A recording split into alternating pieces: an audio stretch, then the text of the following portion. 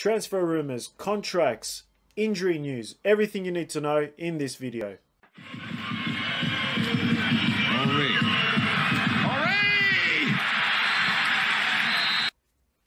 Hey going guys, hope everyone is doing well. Welcome back to another video, and today I'm going to be talking to you about our contract situation and the transfer rumor as well. But before we get into that, if you can just smash that like button and subscribe if you're new, that will be awesome.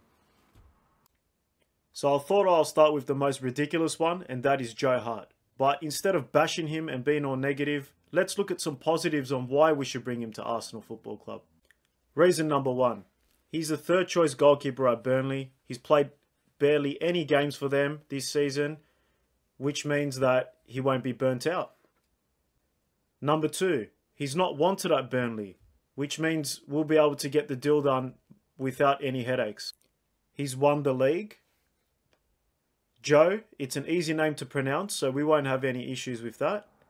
And if he actually comes in, he'll be the second choice keeper, which means he won't play much and he won't let in many goals. But in all seriousness, what the hell are we doing? Why are we going for Joe Hart? I know Bernd Leno's injured, but we still have Emi Martinez there that can do a job. We've got Matt Macy. I know his contract's about to end, but let's just extend his contract. And if not, you know, let's go out to Brazil or any other country, grab a young keeper that's promising, that might turn a profit, instead of going for Joe Hart. I'm sure his wages are going to be high and he's going to bring absolutely nothing to the team. So, you know, if he's third choice at Burnley, why the hell are we even looking at him? You know, he's finished, man. He's finished. So the next one we've got is our Brazilian superstar. And no, I'm not talking about Gabriel Martinelli. I'm talking about David Luiz. And it looks like Arsenal have offered him a 1-year extension. And to be honest, man, I'm very disappointed. I'm pissed off, but if we look at the bigger picture, we've got centre-backs that are actually worse than him. And one of those centre-backs is Socrates. So if it looks like the club is going in the David Luiz direction, which means that we'll most likely get rid of Socrates and maybe even one more centre-back. Not sure if that's going to be Mustafi or Rob Holding, or I doubt it's going to be Callum Chambers because he'll be recovering from that ACL and he was actually doing very well for us before he got injured. So my bet is it's between Socrates and Mustafi that's going to be seeing their way out at the end of the season. And look, it's only going to be another year. We're going to have to put up with this guy for another year. All I can do is laugh at the moment, you know, but that's the situation the club's in at the moment. So hopefully we can sign another centre-back. I know Saliba's coming in next season, but you know, if Luiz can be a third choice centre-back or whatever, or even a fourth choice, it's better for us that he won't be playing. Or we can just put him in the midfield. Since our midfield is trash at the moment, you know, at least he can pass the ball. He can pick out a pass, long ball as well. And, you know, defensively he's okay. I think he'd do a better job than some of the midfielders we got at the moment.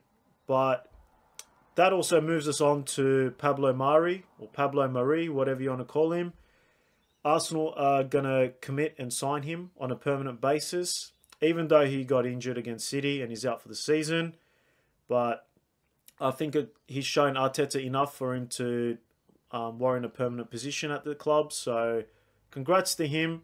Look, I haven't seen too much of him to really say if he's good enough or not. From what I've seen, he's looked decent. He hasn't got much speed, but he makes up for it with his intelligence, with his positioning, his height. He's got a good passing game. So, you know, speedy recovery for him.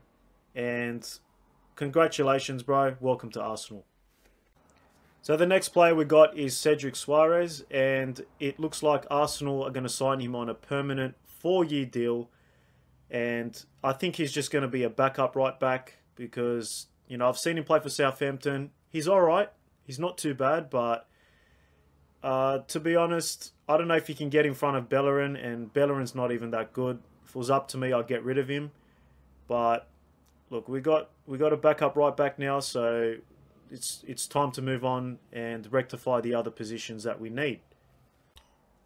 All right, so now we've got some injury news, and we'll start off with the negative one first, and that is Gabriel Martinelli. According to Arteta in his press conference, Martinelli was at training, and the last kick of training, he injured his knee. He clashed with a player, and it looks like he's done some serious damage to his knee. So he's going to be undergoing some scans just to see the extent of the injury. But let's hope it's not too bad. You know, let's hope he hasn't done any serious damage, because to be honest, man, this guy is a very, very promising young player. And I actually wanted to see him play against Southampton. So I think he's been a bit hard done by not playing any part in these games. You know, I think, you know, I'm sure he works his ass off at training, and I'm sure he deserves a spot over some of these players in the team. But yeah, best of luck to him. I hope it's not too bad. And we'll move over to some positive news now, and that is an injury update on Bernd Leno.